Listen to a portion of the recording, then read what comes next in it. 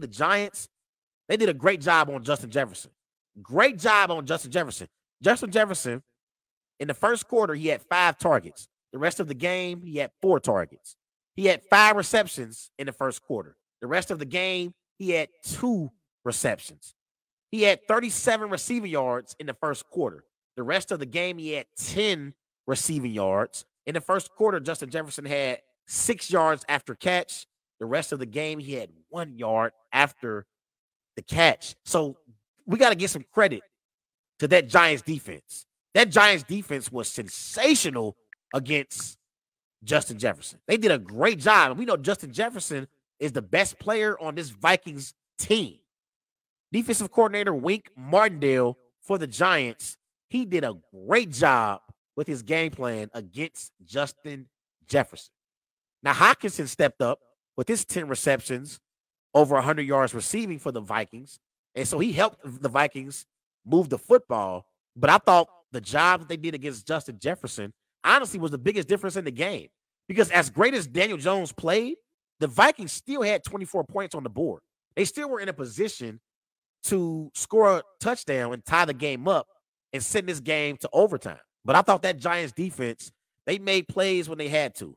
They definitely made plays when they had to. They didn't have any sacks in this game, but I thought they did a great job against Jefferson. And that's one of the recipes on how you beat the Vikings. That's a key. You have to slow down Justin Jefferson.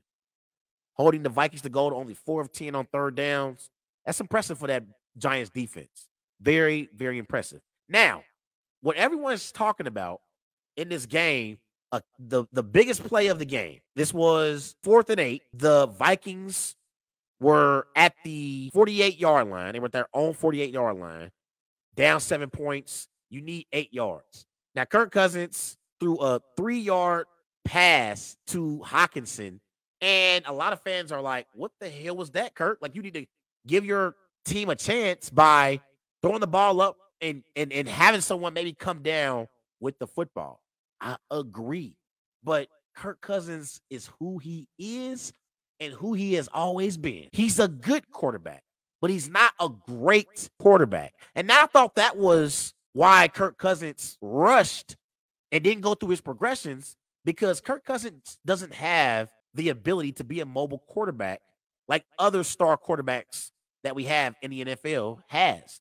And I thought that's why he rushed that pass to Hockenson, because the Giants, they on that 4th down play, they got a rush on Kirk Cousins. And as soon as he saw the defender closing in on him, he threw the ball to Hockenson, honestly, premature.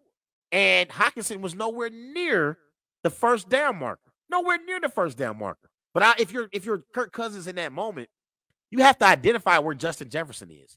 And even if you just throw the ball up, give Justin Jefferson a chance to catch the football to keep your season alive.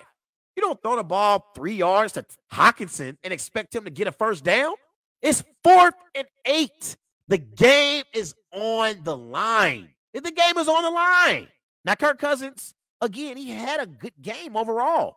31 of 39, 273 passing yards, 2 touchdowns in this game, quarterback rating of 112.9. Kirk Cousins played well in this game. But Kirk Cousins is not elite. He's good. He's never been confused to be elite.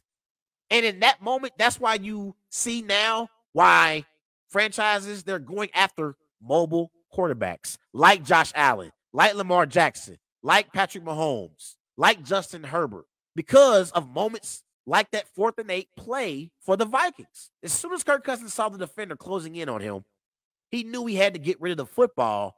I just think he should have made a better decision and just heaved the ball up. And maybe you get a pass interference call. Maybe you have one of your players come down with the football and the Vikings drive continue. But to throw the out route to Hockenson was the wrong play on that particular play at that moment in the game. You have to give your team a chance. You got to give your team a chance. But Kirk Cousins was who he's always been. He didn't play bad in this game, but he didn't make the necessary plays for the Vikings to overcome their deficiencies. Kirk Cousins is a quarterback that needs things around him to be going right. The Vikings have to get better defensively if they want to be a contender in the NFC.